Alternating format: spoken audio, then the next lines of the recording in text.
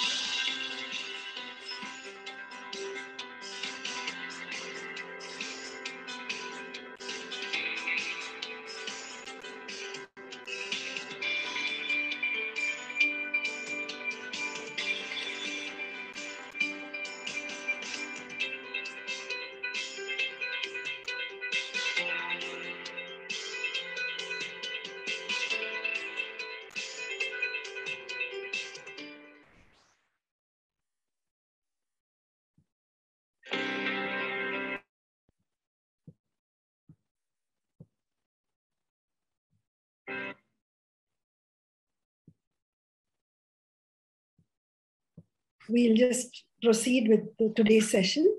As you have seen in the video, Prameya was started in 2016, and we have catered to the needs of almost 5,000 patients so far. We run a flagship cancer support program called the Sahai Cancer Support Program. We have about 1,000 people already participating in that along with their families. We have 15 experienced healthcare professionals on board of various specialties in oncology. And also those people share the vision of Prameya Health, which is preventive and supportive care and building healthy communities. So we also provide support for tackling a lot of non-communicable diseases. That is, heart diseases, cancer, diabetes, obesity, mental health, and also some respiratory problems. We have sessions in yoga, meditation, mental health, and nutrition to support these services. So just a short introduction of me and Dr. Manasa here. I'm a breast surgeon with more than 32 years of experience as a clinician. And I am passionate about preventive health care and supportive care. So that's how we started this organization called Prameya. Dr. Manasa Bhatt is an MD in Ayurvedic medicine. She's a competent professional. She's also very much interested in promoting holistic health. So Prameya actually works by integrating different streams of medical care in order to provide better health services to patients. So today's topic is, while many of you may imagine that it's to do about, skincare, hair care, and looking good in older life, what we would like to emphasize is all that is very important. But beyond just the external experience, there is something that we need to do to ourselves to age well in order to enjoy life to the fullest and realize our maximum potential. So we'll begin with a short quiz. How would you take them through this, please? Yeah, just to make it more interactive, when it's not like you have to be right, you can answer this. So the first, you can write the answer in the chat box. So when do you think you start getting old or the aging process begin? Like losing muscle mass or getting wrinkles on your skin. So as per you, when does the aging start?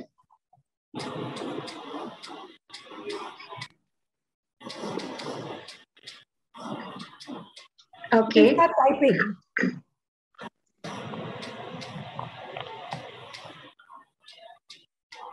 It's nice to see everyone so interactive.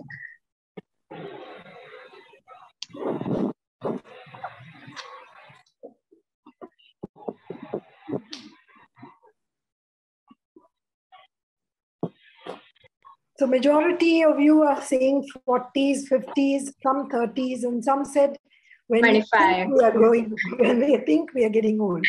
Yeah. So we have a rough idea. Let's move on to the next question.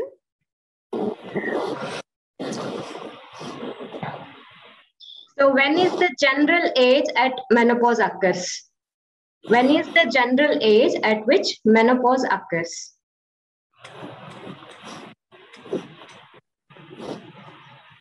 Forty, ma'am. You can type in the chat box. Yeah, this one, everyone is very clear about this. Okay. The age of 40. Okay. Yeah. So do you think you experience only physical symptoms during menopause? Is it only the physical symptoms that trouble during menopause?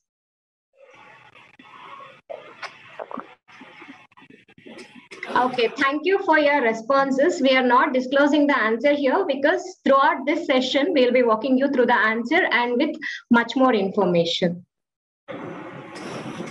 So let's move on. Although, you will get the answers as you listen to us. When do you begin to age is something everybody's interested in, right? So I just want to show you how muscle mass is lost. Muscle mass is the beginning of aging. So on the right-hand side, you see a picture of 3 people of a family, 3 generations. You see the daughter, the mother, and the grandmother. You can see how the grandmother has shrunk. On the left-hand side of the slide, you see the aging process. So at between 10 and 20, how somebody is upright. I don't know why my PowerPoint is misbehaving. I'll just use this mode for now. You see the lady between 10 and 20 upright, 30 and 40 upright. But as she's approaching 50, you can see the slump. Then there is more progressive loss, and then completely shrunk by the age of 60. So between 20 and 30, the aging process already begins. Muscle mass is decreasing. Unless we do something about it, it's not possible for us to retain that youthfulness physically, right? So I'm talking about the physical aspect of aging. So this is something that we must know. When do you start aging? Biologically, physically, the aging process starts between 20 and 30. Now, why are we talking about all this today? Let me try this. So as we know, the populations are getting older. So about 22% of the people in the world will be over the age of 60 by the year 2050. You can see the different regions. That is, North America, Canada, all this part of China, etc. 30% or more will be 60 years or older. And India is this 10 to about 30%, maybe about 25% of our population will also be much older, 60 years or much older by the time we approach 2050. So this shows that, the aging population is going to become a sizable group in the years to come. So this is the changing map from 2015, you can see on the left, to 2050, what is happening. Overall, life expectancy is going up. People are living longer.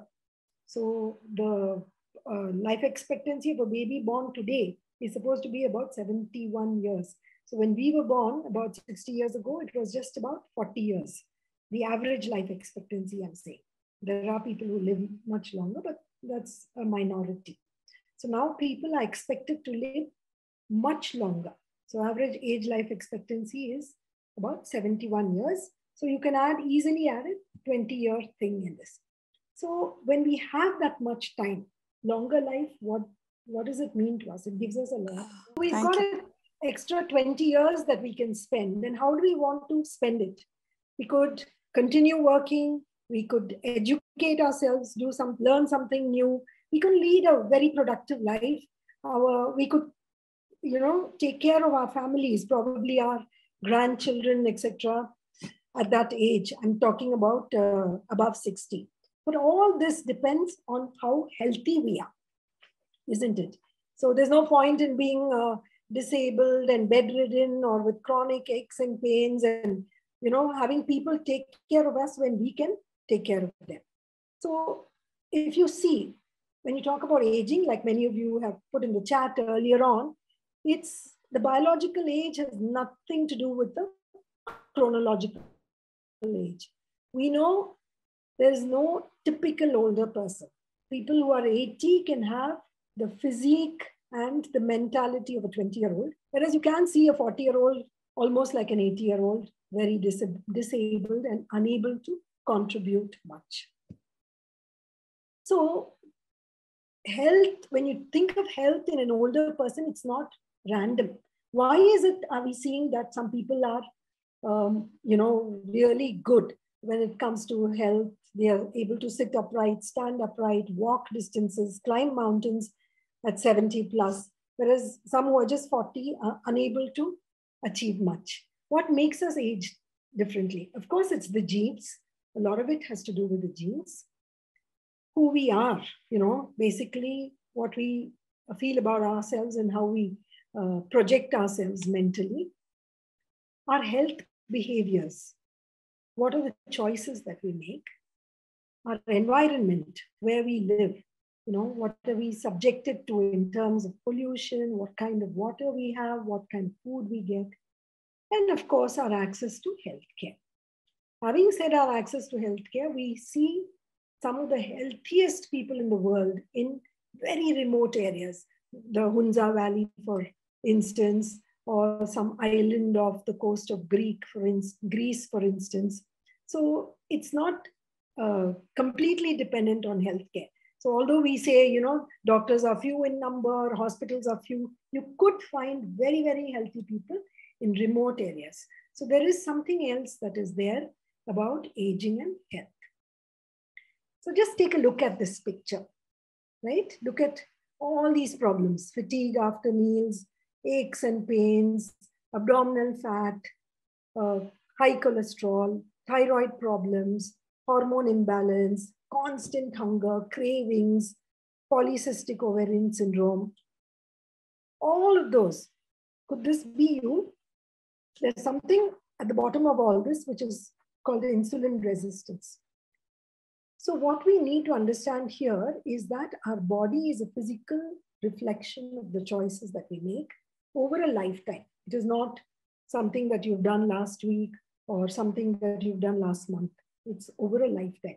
So that's an important point for all of us to understand. And we need to gain a new level of awareness of what is going on in our body. Only then we can make this change.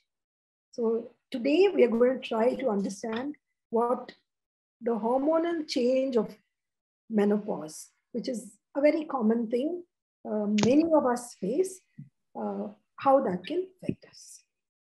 So unfortunately, today's environment, we are bombarded with a lot of wrong things, harmful things. We all know that the female body is subjected to a lot of hormonal fluctuations during our lifetime, right from puberty till menopause. A lot of changes keep happening, right? So through puberty, the girls grow, secondary sexual characters develop, and then in the reproductive years, pregnancy, childbirth, lactation, then a lot of problems related to perimenopausal status and then menopause. So estrogen is a hormone that has a very, very impactful effect on the female body.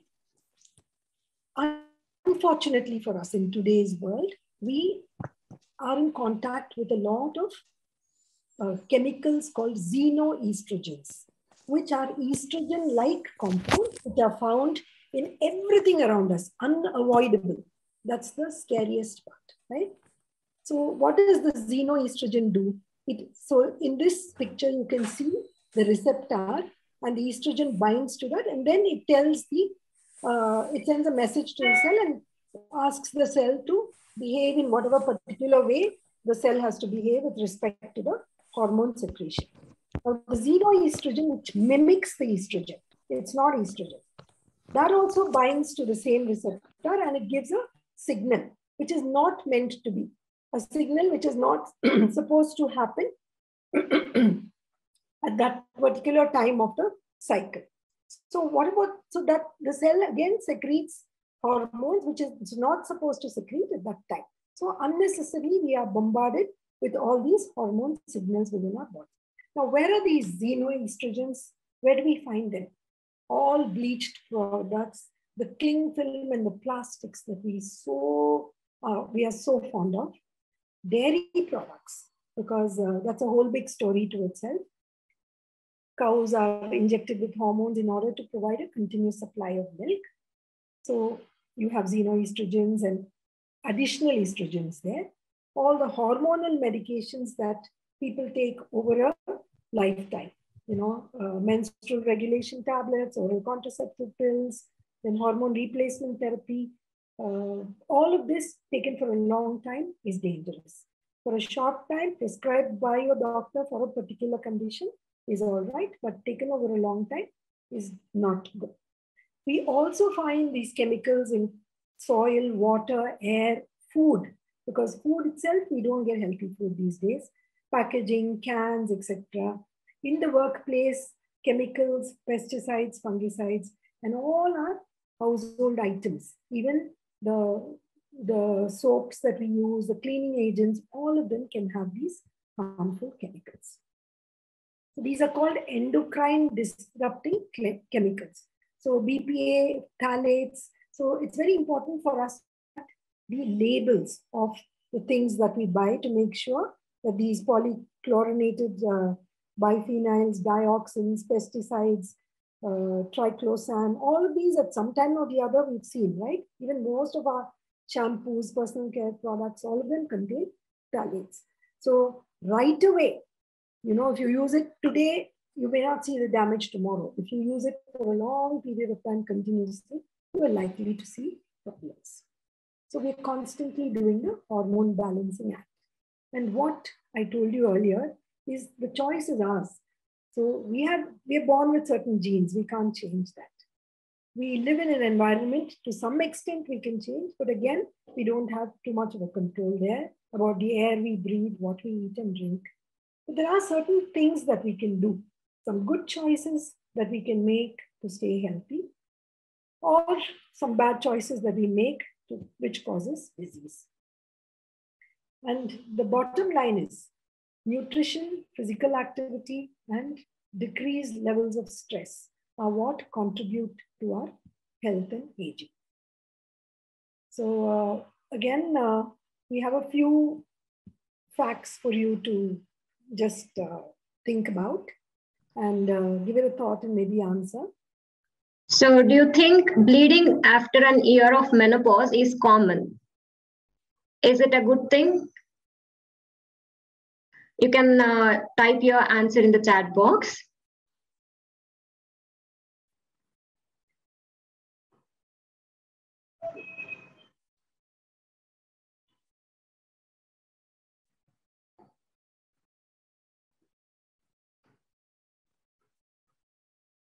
Yeah, majority of you are getting it correct. It is not a good sign. Post menopause, like after complete cessation, there should not be a bleeding. Next, do you feel the weight gain that generally happens in the perimenopausal season, I mean perimenopause time or just before menopause, is it inevitable?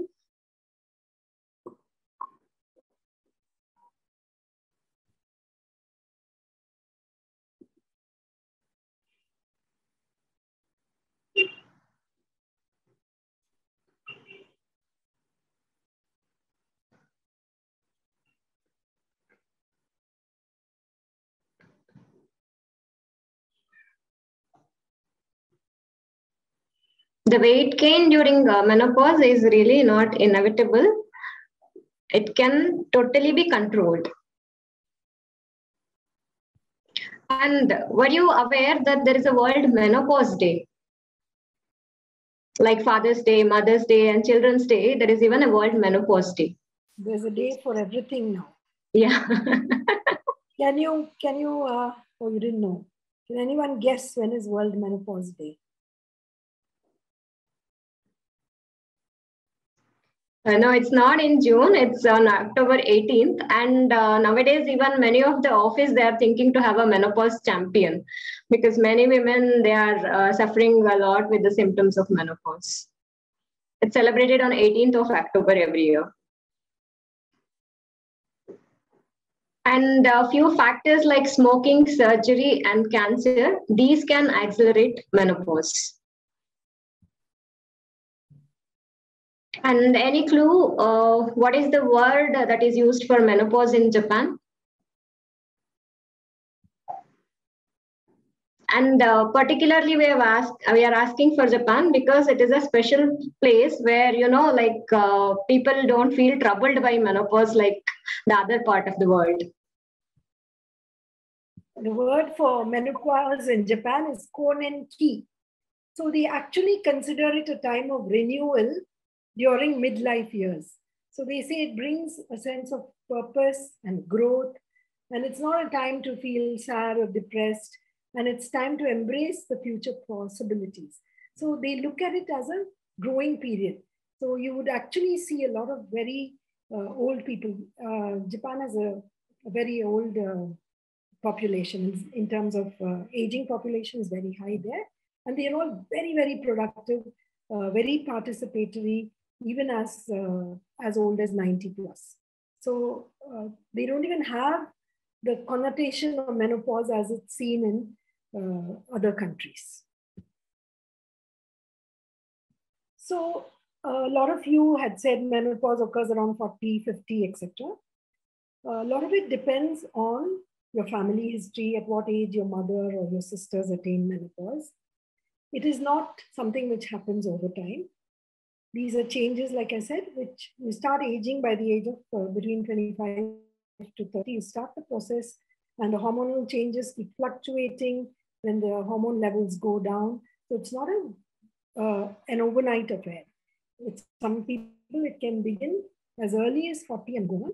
Generally, when you stop bleeding for 1 year, that's when we say you have attained menopause. So until then, it is perimenopause, say from whatever time that you start experiencing some changes in your body. So there could be changes with respect to your hair and skin, because the estrogen levels fall, your hair growth slows. The hair, actually, you can notice the texture of the hair changing. It becomes thinner. The skin loses elasticity. Your bones actually gradually become more and more fragile because your bone mass decreases. You can actually feel yourself shrinking or becoming shorter. The breast fat increases. The breasts are very dense before that. So actually during screening, we recommend people who have attained menopause, closer to menopause, to have a mammogram instead of a breast ultrasound, because there's a reduction in the glandular tissue. There are some changes in the breast. It becomes much softer, sags more, etc. The risk of heart disease increases. So most women have a 10-year period where they have a 10-year benefit compared to the men. Their hearts are stronger and start after the 10-year period. That's because estrogen is protective for the cardiovascular system. When the estrogen levels come down, there are changes in the cholesterol levels, etc. And heart diseases, the incidence is the same as men. So, of course, during perimenopause, you have erratic periods. They are anovulatory cycles. That means the ovaries do not produce eggs, etc. The vaginal wall becomes very thin. You may have burning in the urine. You may have itching in that area. You may have fungal infections, etc. because the mucosa changes. Also, a very common finding, and what people hesitate to talk about, is urinary incontinence. You may find that as you grow older, when you cough, there's a little bit of leakage, or maybe when you laugh a lot, there's a little leakage of urine. There could be painful urination or frequent urinary tract infections. So these are things that can happen around this time. A lot of people have also answered in the chat box that menopause is associated with emotional changes and not just physical changes. Very true. There's a lot of anxiety, distress, crying spells, emotional outbursts, upheavals, etc., which can happen during menopause, sleeplessness, etc. And of course, post-menopause, all the aches of the joints, pains, osteoporosis, and like I said, stress incontinence and UTI. So these definitely have a psychological impact, physical impact. And in a survey, it was found that 82% of women experience some kind of symptoms during menopause. Very few actually sail through it without much problems. Maybe it's because they're too busy to worry about it, or their psyche is completely different. But what do they value most? They want to feel good. They want to be in charge of those symptoms. They want to feel in control. They want to look good. Everybody wants to look good around that age, right?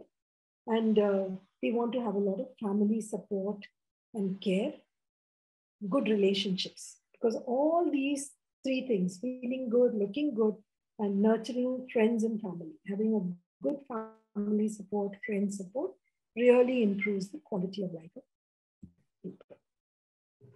So just some scientific factors on aging. The DNA in our cells has something called a telomere. So that is the end of the chromosome. As you can see, the red portion of the chromosome, it's like a shoelace. If you've seen a shoelace, you have a cap at the tip of the shoelace, it's like that. So these telomeres, as the cells keep dividing and becoming older and older and older, the telomeres shorten. So finally the cell becomes old and dies. So if the telomeres can, by some process, be kept long, then aging process is supposed to be delayed. So there are risk factors which increase over time. Just the fact that every year we are growing older, chronologically itself increases our risk of aging. Oxidative stress, like exposure to the sun, exposure to chemicals, pollutants in the atmosphere, etc., can damage our DNA, the proteins and lipids. Sugar, what we eat, there is advanced glycation products. So those are the ones which bind and stop our DNA and proteins and lipids from functioning well. So how do we stall this aging process? Of course, we all know physical activity, healthy diet, emotional and spiritual health, good relationships. All of that is important for us to stay healthy through the long years that we are supposed to live. It is a given There is no negotiation of certain things that we have to do in order to look good, basically, and stay healthy. Skincare must begin early because by the age of 25, our skin starts wrinkling, darkening, drying up, etc. Posture, physical fitness, with the practice of yoga. I mean, from our culture, that has originated from our culture. A lot of people have restarted that. It's wonderful, flexible, maintain a good posture. Very important for us to attend to health issues. Most of the time, women around the perimenopause age have multiple responsibilities of taking care of the family, career, etc. So the health of the woman is always put on the back burner. So we must focus on building bone strength, muscle mass, preventing arthritis, and especially the pelvic floor. Like I said, that's where the muscles become weak inside our pelvis. We don't even see it. We don't even know those muscles exist. We need to exercise those, work on that if we don't want to end up with problems of incontinence and prolapse, etc. later on in life. So all this we must begin not at age 40 or 50 when we are going through perimenopause. We need to begin this much earlier. So we keep telling people at least by 30 you start all of this. If you haven't started, it's never too late. You can always start it. And of course, screening. I'm a cancer surgeon, I'm a breast surgeon. So screening is very important. I cannot emphasize more. Breast, gynecological cancers, non-communicable diseases like heart disease, diabetes, hypertension, all of that, and thyroid problems. All these things happen in the perimenopausal period, and it kind of creeps in. Before you know it, it kind of stares you in the face. So it's very important to get ourselves screened regularly during this time. And socializing is an important, very important part of aging well, staying healthy. Lots of research has been done on this. And it's extremely important for our emotional and physical health. So now, as I told you, Prameya likes to integrate different systems of medicine. Let's hear from Dr. Manasa. From an Ayurvedic perspective, she can enlighten us on how we deal with these issues. Over to you, Manasa. Thank you, ma'am. Right from the age of Bhagavad Gita, the process of birth and death, they are the inevitable. Death is inevitable. Jatasya maranam dhruvam. So this is the process which can't stop, and the aging will keep on happening. So basically, in Ayurveda, there is a three categorization for the age. One is Bala, that is the childhood, and the Madhyavastha, the youth. Typically, after the reproductive age ends, that is at 50 or 60 post-menopausal, then that is the Vruddhapya. So these are the three age main categories that we find in Ayurveda. There is no typical word called menopause, but post 60 is where the dhatu kshaya, means all the bone mass, the muscle mass, whatever, as ma'am explained already, the posture itself, it is shrunk. So those changes that will happen post 60 years. So second thing is, usually this is supposed to be seen after 70 or 80 years, but nowadays we can see it little early. Untimely aging is quite common and it has increased too much nowadays. What are the causes for this untimely causing as well? Untimely aging causes for untimely aging in Ayurveda is, one is we all love those salty namkeens and extra salt in our food, right? That is the major cause for your skin wrinkles, graying of hairs, and even losing a lot of hair.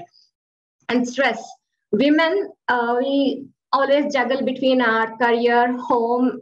Even if we forget about career, sit at home, we tend to get stressed for everything. Someone didn't eat their breakfast today, so we are stressed. So relatives are turning up, we are not able to cook, so we are stressed. The maid is not turning up at time, we are stressed.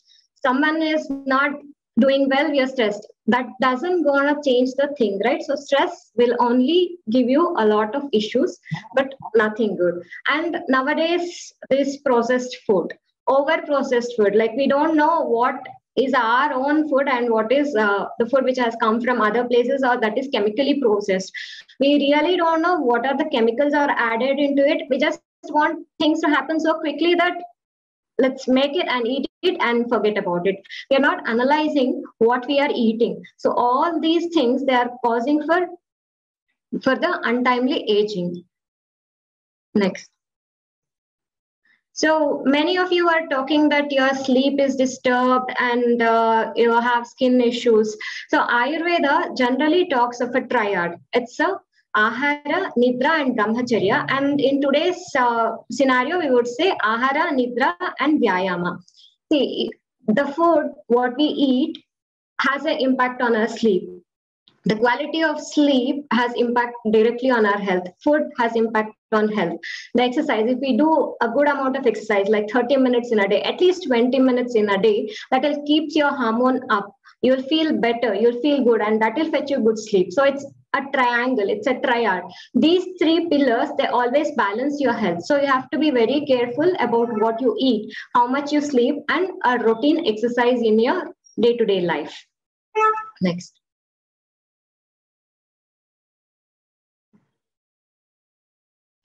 So overall, the quest for healthy aging, or like to be healthy, is there in mankind from very long. So that's why we have the concept of rasayana and the concept of dinacharya.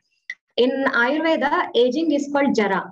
Like it is treated as a disease only because it is a disease when you are disabled. If you are healthy and having a longer life, then nobody is worried, nor you are unhappy. But if we are not healthy, then there is no point of having those extra added years in our life, right? So many of us know Chavanprash. It was many of you might be knowing the story of that Rishi Chavana, like he wanted to look young. That's why that formulation Chavanprash, which was made up of amalaki or the Indian gooseberry, that was formulated. Whatever the medications you want to take to look young, it has to start early. And the dinacharya, like we have a set of rules to be followed in a day, like what time to get up, what time to sleep, what to eat, and what not to eat. Because what we are is what we eat. The food plays a major role. Even while cooking, we have three concepts called ahara, vihara, and vichara. Food that we choose has different qualities. Like each food has more of sattva, few food has more of rajas, and few food has more of tamas.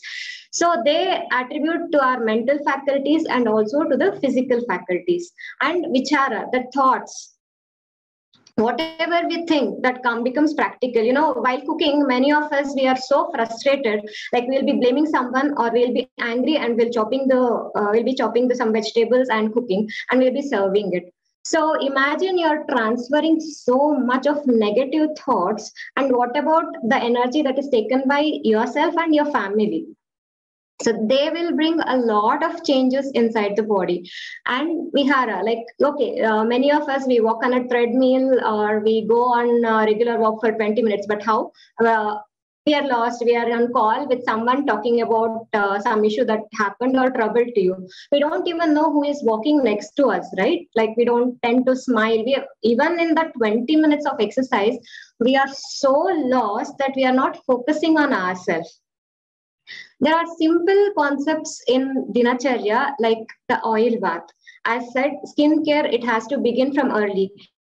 When a baby is born in home, I believe in almost all cultures, we do that oil massage to baby without fail. And we stop it at the age of 1 year or 2 years, but it is not meant to be stopped. You begin on day 1 or day 10 when the baby health is fine to start the oil massage. It has to be continued till we can do it. That will give you a flawless skin. That is the answer. If you don't want to have a dark circle or a bad skin, or you don't want to have an acne prone skin, do the Abhyanga daily. The one which you do for the babies, it should not stop at the age of 1. It should continue. And a minimum amount of exercise, depending on your choice, you can choose whatever. And yoga and pranayama, they are the best one to combat your hot flashes and the mood swings and the irritation that trouble you during the menopause, and thoughts. This is the cricket. Say, I mean, divert it. Have some good hobbies.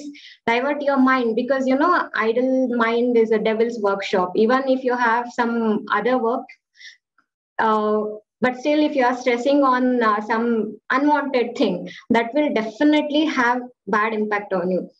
Two things: when you are overexcited, you cannot sleep. At the same time, when you are too worried, you cannot sleep. So try to balance your mind. Try to take a lot of deep breaths. Having a controlled breathing will help you to overcome your thoughts. And once you can overcome your thoughts, definitely you can have a good sleep. Next. So thank you, Manasa. That was quite a detailed description of what Ayurveda can offer. Come to the matter of screening. So there are certain things that Manasa spoke about, like dinacharya, which is there even in our system of medicine, in the sense there are certain things we say: make the right choices of the food that you eat, the exercise, and keep yourself stress-free. And today there are lots of things that are offered for you to pick and choose whatever suits you best. There's no one size fits all, and it is not mandatory that everybody does certain thing according to a particular strict protocol. What is more important in this age group of perimenopause and menopause is screening for certain problems. Like I said, the body goes through so many hormonal changes. So we need to understand the effect that it has on different organ systems in our body. Most important is breast cancer. We won't be dealing with detail in this session today. We'll have separate sessions for each of that, because there's so much more to understand there. So for the breast health, you need to start screening as early as 20 years. When I say screening, it's simple self-breast examination. So understanding your risk factors, knowing your family history will help you determine whether you're at high risk or not. Discuss it with your family physician, and you can start some form of screening process, either a breast ultrasound or a mammography, depending on what age you are. This has to be done on a regular basis. So self-breast examination by you regularly. If you're having your periods, do it on the 5th or the 6th day of the period. If you've stopped menstruating, if you're in the postmenopausal group, or if you have irregular periods, pick a day in the month, maybe the 1st of the month or the last Sunday of the month or whatever. Mark it on your calendar and do it. Now all of us have smartphones. You can actually put a reminder in the phone to say, examine your breast. And then go and get a clinical breast examination once a year. Pap smear for cervical cancer, to look at the health of your cervix. That is also a very important thing. The reason I put breast and pap smear on top is because breast cancer is the most commonest cancer in our country today. But 10 years ago, it was cervical cancer, but now breast cancer has overtaken it. The reasons for it are many. We will discuss it in another session, but it's important for you to examine your breast regularly. You must get a pap smear done at least once in your lifetime, is what people say. Because if it is normal, then you can rest assured for at least another 5 years. But if there is some abnormality, it's good to have it treated and corrected. Early detection amounts to cure. The third most important thing is oral health. Oral health is related to so many problems in our body. You know that if you have gum disease, it can affect your heart. So, a lot of cardiac problems start in the mouth. So it's important that we visit our dentist regularly, keep our mouth clean, make sure we don't have buildup of tartar, etc. Take care of teeth which have cavities, caries, etc. And examine our oral cavity every day in the mirror. You could have a small ulcer there which needs some medical intervention. There could be some patches on your tongue, etc. If there is a new development, you need to be aware of it. All these things are within your vision. right? The breast, oral health, etc. Then gut health. A lot of people go through gut problems during perimenopause. That is, they say, there is bloating, there is gaseousness, there is constipation, there is acidity. Don't ignore it. You can try certain homemade remedies for a while, but if something lasts more than 3 weeks, for instance, please seek medical advice. And of course, mental health. In our country now, thanks to so many celebrities coming out in the open, mental health is no longer a taboo. So you can speak freely about it. And it has really impacted a lot of people, especially in the last 2 years. And through menopause, many women experience a lot of issues which need to be spoken about. You cannot bottle it up inside you because it has other repercussions. And all of this will be dealt with in separate sessions. But if you have any questions related to those, we'll be happy to answer. So Manasa, would you like to? Yeah. So healthy aging it's not an investment, it's an investment, it's not a cost. Like, I think many of you will be familiar with few faces over here, like Hema Malini, Kiran Bedi, Sudhamurthy of Karnataka. I believe, you know this lady, right? The lady performing yoga. Any idea? Many of you might have seen her videos. She's Nana Mal. Like, now she's not there, but she did yoga till her age of 95 years. Look at her. Like, this documentary was done when she was 92 years old. She has such a flexible body. So anything can come with practice. We believe at 40 we become so rigid. We feel that we have lost that flexibility, right? And juggling with the responsibilities, we tend to give up our passion. Like, I think many would be into dance and other activities in their younger age, and while going on, they forget that they even used to dance. So this is the lady whose video went viral because she performed so well on the video, giving all expression for her old Bollywood music. And you don't have to be a business entrepreneur or anything. She is Harbhajan Kaur. She is a lady who started her own Besan Laddu business at the age of 94, and she has a lot of good business running. She started at 94. It's not like she's running at 94. She started at 94. And our own pride, Salumarda, now she is 109 years old. Still, she is planting trees and she attends many afforestation programs. And she is so active and so happy.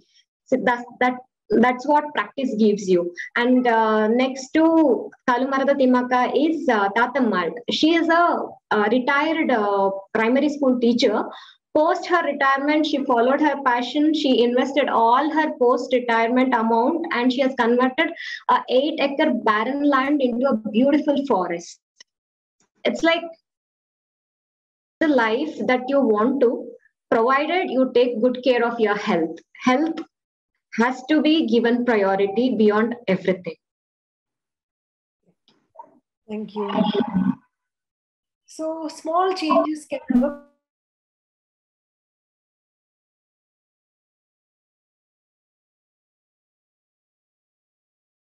economic group or had all opportunities that many of us have, but still they managed to lead very meaningful, successful, productive lives. It's important today, from Prameya, it's our request that each one takes a personal pledge to make any small change today and continue that. It could be switching to primarily a plant-based diet. I'm not saying you have to be a vegetarian, but including a lot of plant-based things in your diet. To eat mindfully and stop when you're 80% full. As a civilization, all of us are eating too much these days. Naturally, what we call non-exercise thermogenesis. It's not that you have to go to a gym or yoga class all the time. Even otherwise, we can move naturally because climb stairs, or walk somewhere to buy some things. We will burn calories without thinking. And like I said before, let's find time to meet friends and eat together, because eating together, apparently, again, a lot of research has been found and it's evidence-based that it actually improves your sense of well-being. So we can start creating a happier, healthier life today. Our healthy choices become easy choices. So we have to find stress relieving strategies and surround ourselves with positive people, not worry about RT-PCRs and everybody testing for COVID positive these days. This too will pass. It is in the process of passing.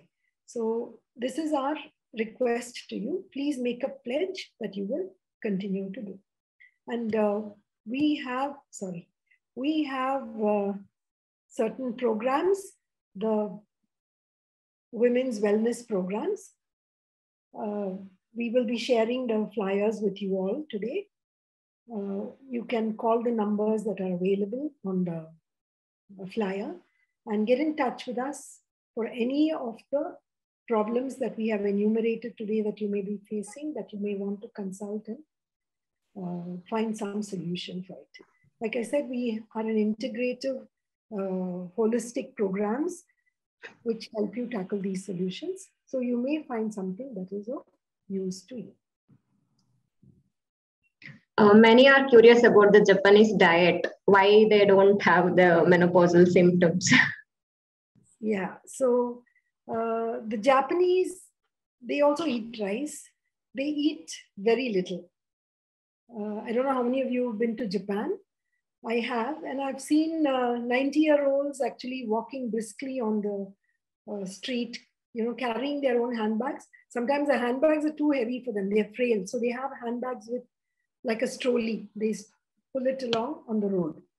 And they eat small quantities of rice, fish, and soy. So those are things that probably help them. So they live long, they don't have many diseases. Until recently, the stomach cancers, though the incidence was not very high in Japan, stomach cancers were one of the common cancers seen there. But now I think their cooking methods, etc., they have changed, and that incidence has come down. The incidence of breast cancer in Japan, just to, a matter of interest, is and Japanese who went to settle down in America, it's just across the Pacific Ocean, right? The coastline of Japan, the eastern coastline of Japan is just across the Pacific Ocean to North America. So a lot of people actually migrated to North America. So when we were doing a lot of research on breast cancer in North America, they found Japanese had a very low incidence of breast cancer. This was 2 generations ago, when they had just moved from Japan, because they continued to eat their kind of food. Then with westernization, the incidence of cancer in the Japanese, breast cancer in the Japanese also started matching the Western population. So it is all to do with the food that we eat and the life that we choose. Any other questions?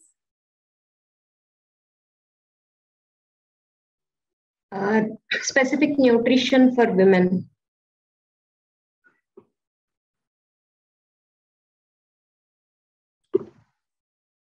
What is specific nutrition for women? Nothing really specific. Estrogen fluctuations can happen around menopause. So it's important that we are not deficient in anything.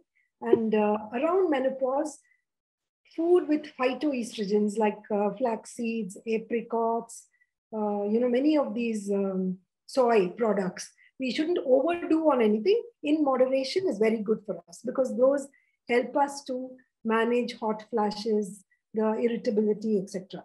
Because phytoestrogens are plant estrogens, which are very useful during menopause. So there is nothing that we should overdo.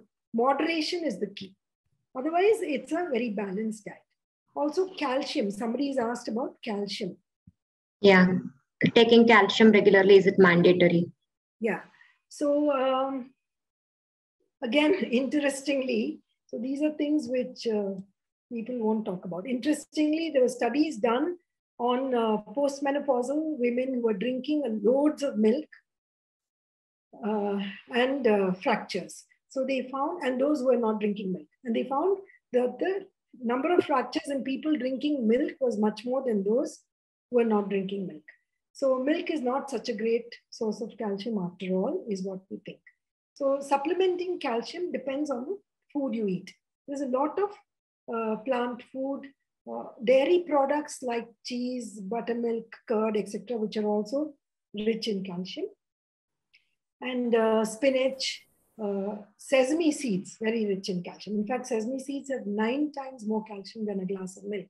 But obviously, I think probably Manasa can throw some light on it. We can't have a lot of sesame seeds in a day, right? Maybe a tablespoon. Yeah, it can be used in moderation. Use sesame seeds in chutney or the sambar, whatever you make. You can have it like quarter spoon in added to your food. So that will, I mean, many say if I eat sesame seed, I get a lot of body heat, I end up in mouth ulcers, etc. So if you use it along with the food, a little to your chutney, little to the sambar, or any of the dishes you are cooking, that will not have the unwanted effect, and that will give you a good amount of calcium. How often should we do screening, and do we need to do regularly mammography? Yeah. So like I said, screening for breast cancer must begin from the age of 20. Unfortunately, in India, now we are seeing breast cancer occurring almost a decade before it happens in the West. So if the number of patients with breast cancer are more at age 50 in America and Europe, we are seeing people at the age of 40. So it's important that we are aware of our risk factors. That is, do you have a family history of breast cancer, mother or sister, very close family history of breast cancer, who's anyway having the BRCA gene, breast cancer gene? If those things increase the risk. Also, the lifestyle has changed, the culture has changed. Women are getting married much later. And some are having their children after the age of 35, or many are not having the children at all. So if you don't go through a pregnancy and lactation early, your breast does not mature. The breast maturity is complete only when you breastfeed a child. So if it is an immature cell in the breast, it's more likely to develop cancer. So putting off childbirth for a very long time is not a great idea. Third thing is having the wrong kind of food. Obesity is a great risk factor for both breast cancer, uterine cancer, ovarian cancer, and colon as well. So we have to make sure that we are physically active and are not obese, because body fat itself stores a lot of estrogen. So that's why obesity is a risk factor. The more fitter you are, the more you exercise, you are able to manage the hormone fluctuations. So screening must begin, like I said, by age 20. You must have a breast self-examination every month. You must do it, so that there are many other lumps in the breast which also need medical attention. Need not be cancer.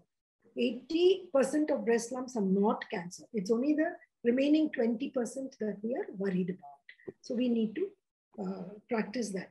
And from the age of 30, you please see a clinician and get a physical breast examination done, clinical breast examination done. The clinician will advise you based on your risk factors whether you need to have a breast ultrasound.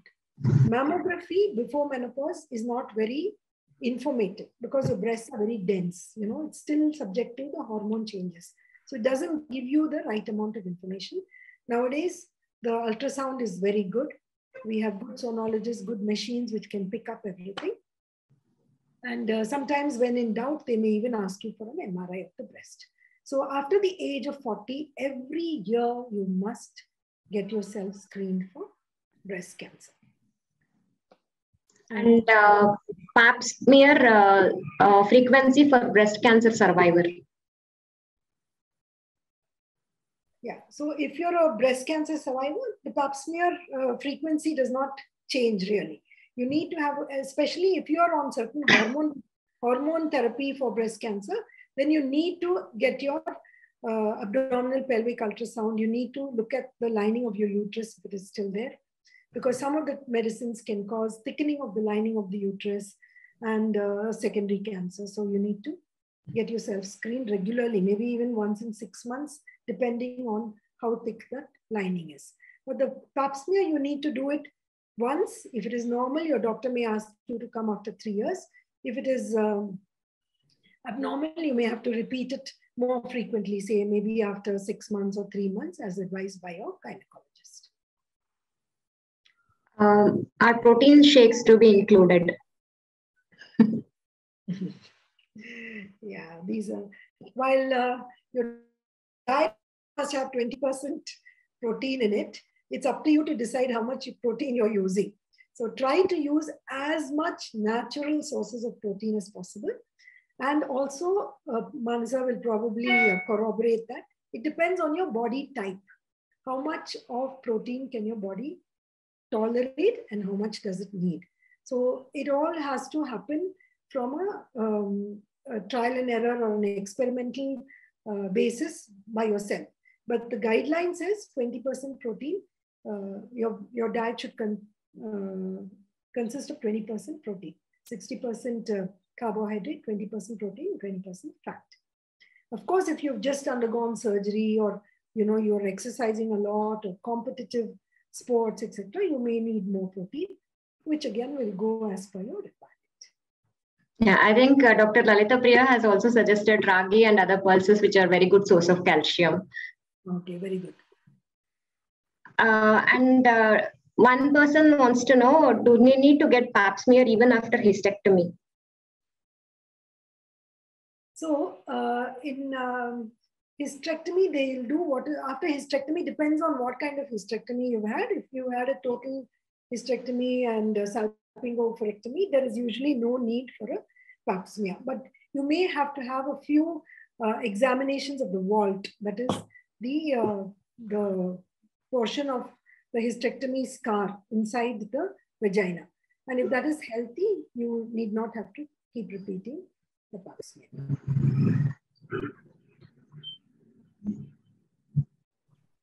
Hello, doctor. I have a question on this mental issues.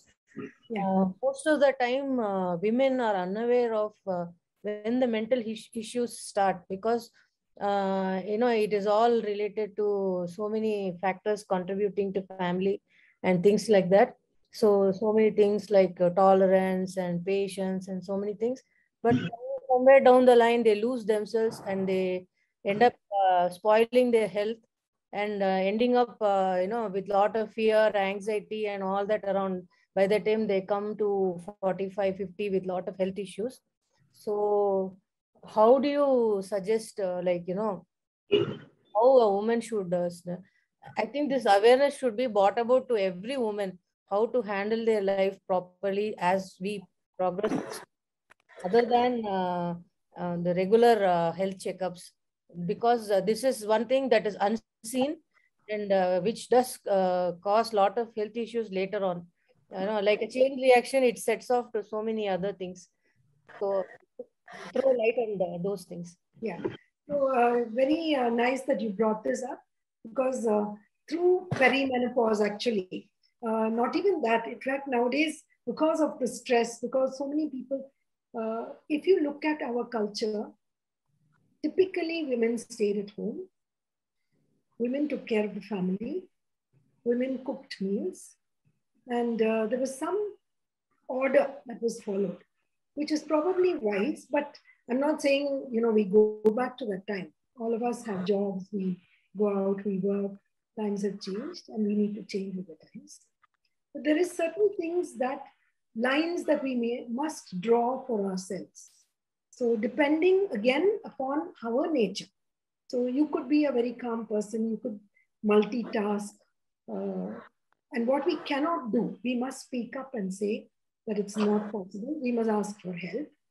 So those kind of solutions we need to find ourselves.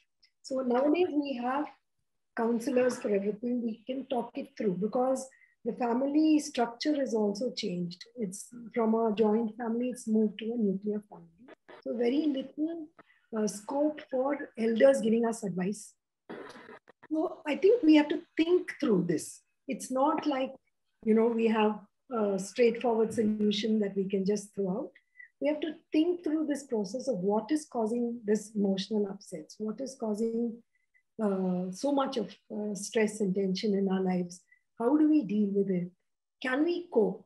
Are we doing too much? Are we biting off more than we can chew? So these things are questions that we must ask ourselves.